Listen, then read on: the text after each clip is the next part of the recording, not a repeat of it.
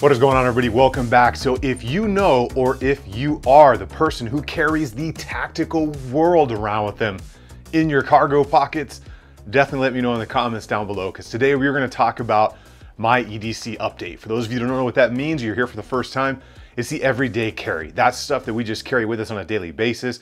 Everything from a pen to a range hammer to a bag, anything that you do, and it differs for everybody. There are people out there that are like these swag monkeys. They carry everything in the world on their person or in a bag with them.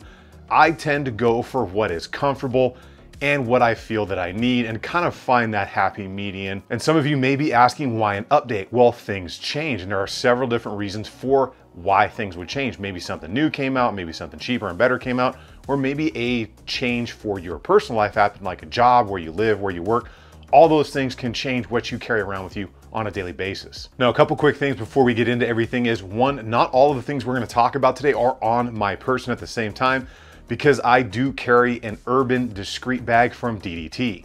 It is this one right here, which I've done a review on, and I carry that because it not only doubles as my EDC bag, but it's my gym bag as well. And then of course, like I said, there is a rotation. That could be everything from weather, clothing style, your destination, your location, all of that stuff comes into play.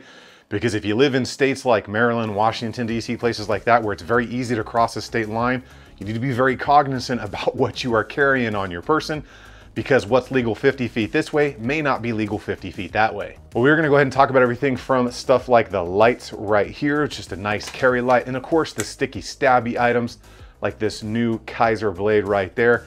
And of course, what everybody wants to see, what is gonna be the new range hammer. But before we talk about what my new rig is going to be, we got to talk about what I have actually carried around with me throughout my life. Now, this is not an exhaustive list, but here's a couple of examples. The M&P 2.0 Compact, the Glock 30, because sometimes fat and slow just does the job. The basic Glock 19, well, it's compensated.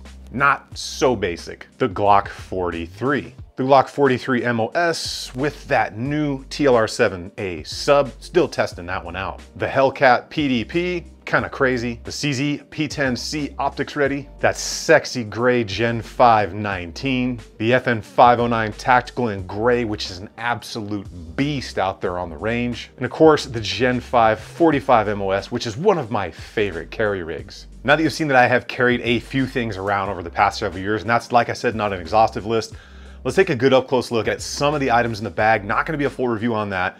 And then what I am actually carrying now, because it's a fairly big change for me as compared to what you've seen so far. Now, if you like what's going on here, go ahead and hit that subscribe button, turn those bell notification icons on. If you're digging anything, give this video a thumbs up. Huge shout out to my Patreons out there. One, been awesome live streaming with you guys and talking to you all in person. And you guys make this video specifically here possible. Well, let's go ahead and get into this. Check a few items in that bag out. Check out what my new carry item is. Let me know in the comments if you are missing something or if I am missing something, because everybody carries a different way. Okay, not a review on the bag. We're gonna talk about a couple of quick things here. So you got a multiple pockets out here. You got a smaller outside pocket here for quick grab items like my CRKT Eaton tool, which, trust me, if you've ever forgot your silverware, comes in handy. You've got another pocket in here with a clasp for your keys, which is where you can keep all kinds of different stuff like your flashlights, your pens, anything you want in there. Got an upper pocket right here, which is where I keep med supplies, chewing gum. You see I got a rat's tourniquet in there. Advil, basic stuff that you want to grab quickly if you should ever need something for medical gear. Now, as far as the side pocket right here, your main pocket is going to be all that high-vis res or high-res visible kind of stuff, so you can pick things out quickly. Like I said, this doubles as a gym bag for me. So I've got some gym equipment in here. I have some food, some nutrient survival stuff, just in case I forget food. Some of their kind of long stay cookies for energy if I'm, just lacking food or forgot my wallet or something. At least I'll have food with me. And then of course, I've got my pop-off leather notebook and some pens. That is that. We're not gonna do a full review on that. I will talk about some of the items in the bag. And then this back pocket here is where you can store either your carrier rig for the day or a hydration bladder. So I'm gonna head and ditch the bag, and we'll talk about some of the stuff that I'm carrying, and of course get into what I am carrying for a new pistol. All right, so you see I got kind of two groups here, and then some stuff that will definitely cross over between stuff that's in the bag and stuff that could be in my hand or on my person. So go ahead and talk about the stuff that is in the bag with me normally, kind of in those pockets quickly. First thing is going to be obviously the RATS tourniquet. You can see I do have some gloves wrapped up in it. It's not everybody's favorite. It's a solid setup. It will work, and you're able to wrap your gloves in there and keep it. It's a solid item. It's not too expensive, and it comes in handy in a pinch for multiple different reasons. So the next thing is going to be my Gerber. Now this is the suspension multi-tool. I have Leathermans, I have Gerbers. This is just one that I've used several times. It's a solid setup. It doesn't break the bank. Goes around with me everywhere in that bag. The CRKT Eaton tool is just a handy thing to have with you because it's got a couple of different tools at it, a bottle opener, a spork, a spoon fork combo. Comes with a little carabiner like that so you can hang it from the inside of your bag if you want. But I have had to use that multiple times because I have forgotten silverware or because I ended up cooking something like this nutrient survival stuff. I've been trying this out for the past month or so, and I've got to say it's actually pretty good for what it is. Or they've got these big tin cans of the pre-made cookies you can get, which are pretty delicious for a long-term storage food item. I'm also going to be carrying generally a bigger light, kind of like this. This is the Enforce handheld. It's not a bad light. It's got a couple of different settings on it, and then you can disconnect the tail cap so it doesn't work at all. It won't go off in your bag. But it is a good setup should you need a light with a little bit more power than something that's maybe your phone or on a keychain or something like this. This little stream light has been one of my favorite lights out there, the Micro Stream. So it's USB rechargeable, and you can just plug it into anything pretty much, get it recharged, and it gives a really good amount of light, and it's a pocket clip if you want to carry something like that in your pocket. Now I'm generally going to be wearing a couple different sets of either Smith or Oakley glasses out there. I've got two different sets. This is one that I wear pretty much anytime I'm out doing stuff around the town because it's in my bag. In fact, you can see sunblock on there from the last time I was wearing them. They're good glasses. I use the ones with the chroma pop lenses because those seem to be very, very nice, and they're shatter resistant, all the good stuff, UV protectant that you would be looking for. Let's go ahead and move some of that stuff aside, and let's talk about what's going to be on my person. It's just going to be my phone. So I run Samsung phones. They don't take as nice pictures as the iPhones, I guess you could say, but I don't take a lot of pictures with my phone because I have a camera. I put it in one of those Unicorn Beetle sup cases because those things are like 20 to 25 bucks. They last a very long time. They have been extremely durable, and if you go through one a year, who cares? They come with a little clip. Stuff is all good there. Talk about the keys here. I always put these little kind of neoprene rubberized coatings over my $500 key fobs, and there's a reason I know that these key fobs are $500 because I broke one. So they're expensive. That's why I put these silicone covers over them. So another light, I always have this little O light right here on my keychain. It's the 1R EOS, I think it is. Yeah, the 1R EOS. It's been a great light. Again, it's USB rechargeable. You can see it's got a lot of wear on it. Checking your mail, something like that, or just walking up to your front door, it is a great little light source if you need to see your keys. All right, let's talk about the wallet right here. So this is the Popov leather or Popov leather 5-card wallet. Great stuff here, all hand stitched. This is that it's USA sourced derby high grain leather. It is very, very nice. It's not too thick. I hate thick wallets. So you can see this thing is just perfect if you're looking for a minimal wallet, but you don't want to buy a wallet every year. This is a couple years old, and it's going to last years and years, and it just gets a little bit more aged, kind of has those nice nicks in it, looks good. You can treat it with saddle soap, whatever you want. On that same note, I always carry around my notebooks here, and it is from Popov leather as well. I just love these things because I like to write things down because I just don't remember stuff if I type it in my phone or if I try to go off my memory.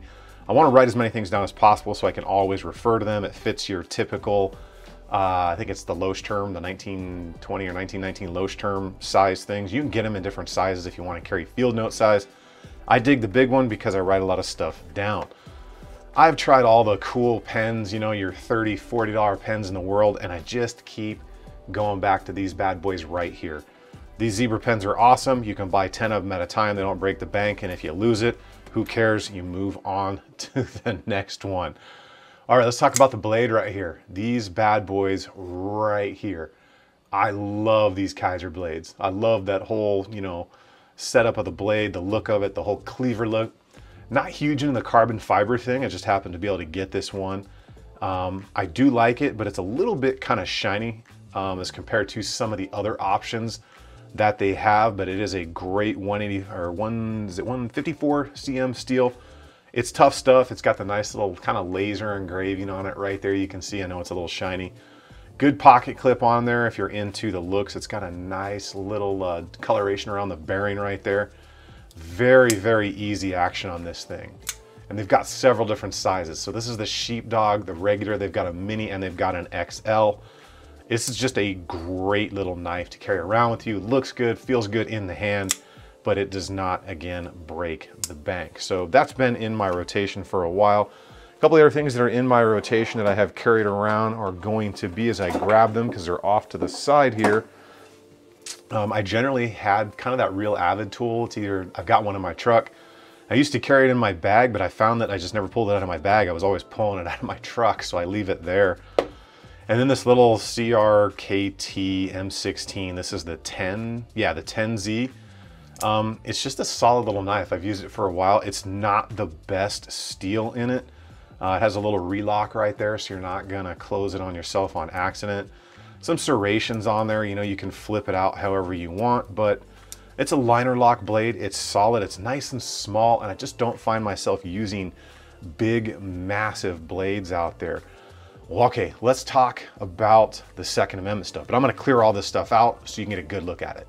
So this might be a little bit of a surprise to some of you, but we're gonna talk about the 43X MOS first. I'm gonna leave that out because we're gonna talk about that. So the TLR7A sub just dropped. I'm still testing it. I have not carried it a whole lot yet because there aren't really any holsters that I know of yet. So I've been testing it out on the range, taking it with me. So the 43X, the MOS version, is an absolutely great carry, especially with the 15 round Shield Arms mags. You get 15 plus 1 in a very small package that's still very, very good in the hand. It's not so small that your pinky's flying off of it. It's just a great size to carry between the thickness of it and the overall size. I've been carrying the Swamp Fox Sentinel on there. I've had very good luck with this. No problems with it. The refresh rate on the LED is not the best, but it has been just a great overall carry. I did just test out that Johnny Glock's custom trigger in there. If you've not seen that video, that dude is a genius. I will leave that linked down below. Maybe not something everybody's gonna be comfortable carrying, but that thing is absolutely awesome. It's a solid setup. It's running just fine. I've got several hundred rounds for this thing at this point, and I really enjoy the 43X series, even the 43, because hot weather in Arizona, you get to carry something very minimal. All right, let's talk about this stuff right here, and we'll take the holster first. Gerber makes great stuff. I love them. Code TC10 if you're interested. They are backed up a little bit. We'll talk more about that later, but they make an extremely nice holster in several different variations with a lot of options. All right, so that's right. The P320 in the carry slide length with the polymer 80 grip module on it and the TLR7A. It is an absolutely great package. Haven't had any issues with this. I do like the Romeo 1 Pro optic. It's a little banged up. I don't treat it like it's gonna be fragile or break. That steel shroud has taken a couple falls at this point. It's remained zeroed. It's been solid. There are several different reasons why I have swapped to this recently as a main carry setup. Although, like I said, I do still carry the 43X MOS, even the 43 quite a bit. But it's just a nice setup, very clean. I love the polymer 80 grip. The texture on it is absolutely awesome. Really, really good, but not over textured to the point where it's gonna rub you raw should you be wearing it inside the waistband.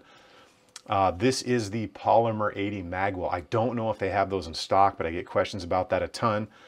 But everything else in the fire control unit is stock, and it came stock with the SIG X-ray night sights that you can see right there, which are suppressor height, so you can still get a good view through that window should your dot go down or your battery die. And speaking of that, it is the smaller dot right there. That is the 3.5 MOA dot, or the 3 MOA.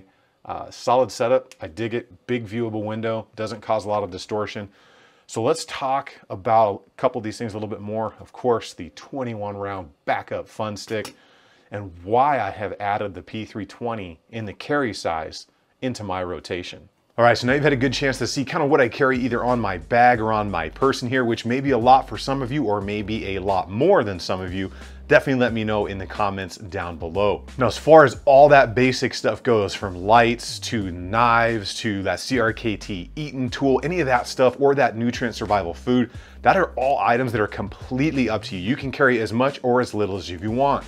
Like I said, there are some people out there that are like the tactical yard sale. They carry everything they can find either in a bag or in their truck or on their person.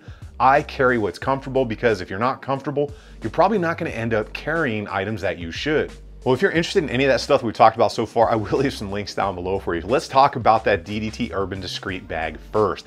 That's just been an absolutely great bag. It's comfortable, looks discreet, as long as you don't overload it. If you go putting a ton of weight in a sling bag, it's not going to be comfortable at all. But it does have good storage space. It's got several different pockets where you can kind of organize your setups, being the mesh pockets, the interior pockets. It's got that high vis backer so you can quickly see items.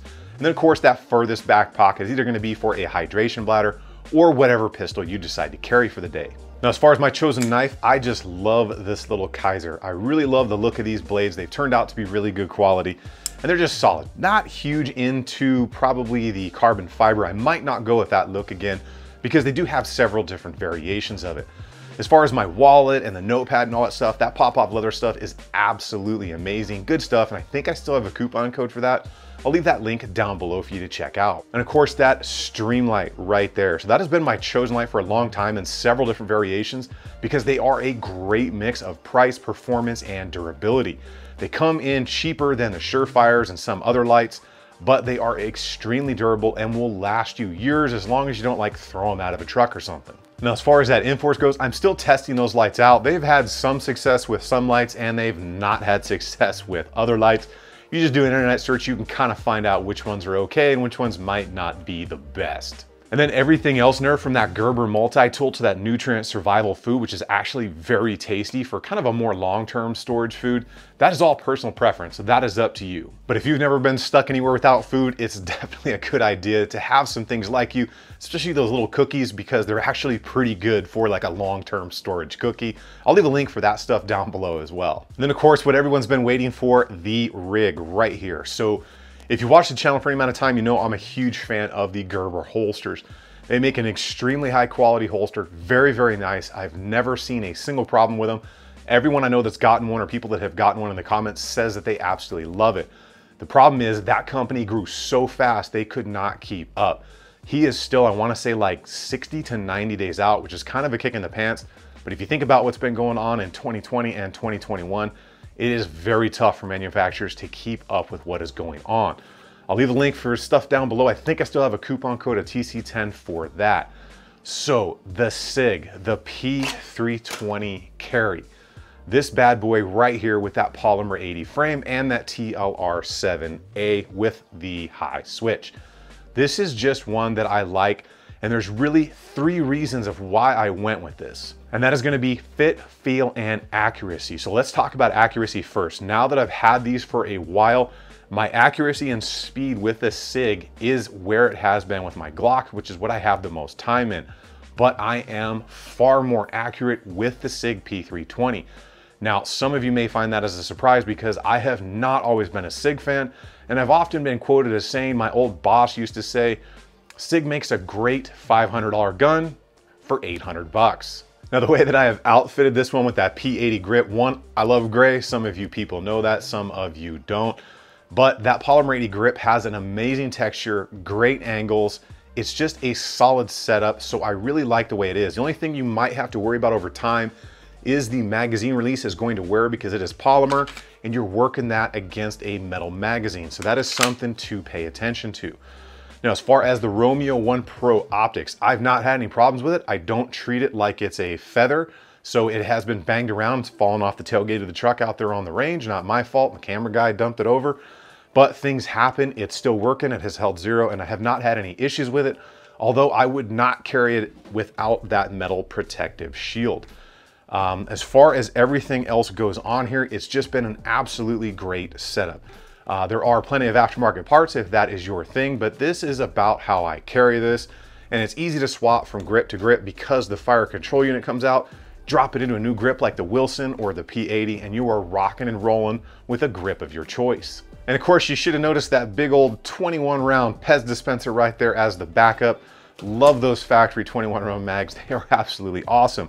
But that's not what I carry all the time. A lot of times I'm actually carrying this now, just without the light because it's brand new. So the 43X MOS has become one of my favorite carries, especially with the Shield Arms mags. I get a 15+1 capacity in something that is very small, very slim. It's compact. The Swamp Fox Sentinel optic has turned out to be pretty good. It's just something I can carry out there when I'm in shorts and a tank top or a t-shirt, because we are moving into the warmer months here in Arizona and it gets to 115 to 120 on a daily basis out here for long periods of time. You may not want to carry a big appendix rig like that when you can get away with carrying something like this. Now, as far as the light goes and the holsters for this exact setup, I don't know of anybody making holsters for the TLR A7 sub on the 483X right now because they just dropped, and I'm sure that will be coming out very soon. Now, I know that is a ton of stuff, but I've carried a lot of different things, and that's just kind of what I narrowed it down to. Now, this is, by, like I said, no means an exhaustive list of what you can carry or what you could carry. This is just what I've found to be the most useful and stuff that I carry all the time, to include a little bit of that medical gear. That Rat's tourniquet may not be everyone's favorite, but it's compact, it fits. I've got my gloves wrapped up in there, and it's just easy to get around with. And all of that stuff comes down to what you're comfortable carrying, what is comfortable to actually carry on you, and then does your bag follow you around everywhere you go, or is it in a locked structure where nobody else can gain access to it if you've left something in there that you don't want anyone else getting their hands on? Well, that's what I have for you guys today. I hope you like learning about the EDC stuff that I carry around with me. I'll leave links for pretty much all that stuff that I can down below. If not, check out tacticalconsiderations.com. Go to that first link in the description. Make sure you're subscribed to the channel, turn the bell notification icons on, give the video a like if you were into any of that stuff. And of course, if you are subscribed, double check because there's been some weird things going on. And of course, leave me a comment about anything you have questions or comments about. Remember, if you stay ready, you ain't got to get ready. I will see you guys on the next one.